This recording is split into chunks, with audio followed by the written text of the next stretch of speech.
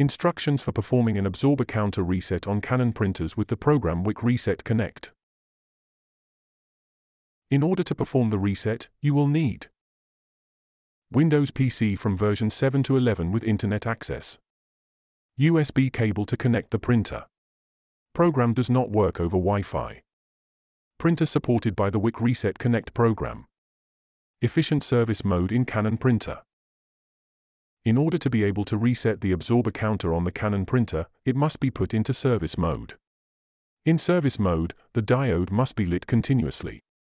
If the diode flashes, it means that the printer has other errors and performing a reset will not be possible until these errors are corrected. Often the reason for the flashing of the diode in the service mode is a backlog of unprinted documents in the printer's memory, an open printer cover, a missing cartridge in the printer. Canon printers, depending on the model, have different ways to put them into service mode.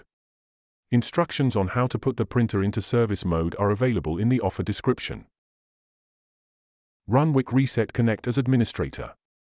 Only one printer can be connected during a reset. When the program detects the printer and it is in the service mode, a field for entering the key will be displayed. Enter the purchased key in the token field and click Reset. Note, when the button is pressed, the counter in the printer will start to reset. The application will not display any additional messages during this time.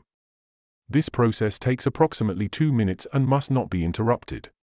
During this time, do not click on anything and wait patiently until the message that the application is finished appears.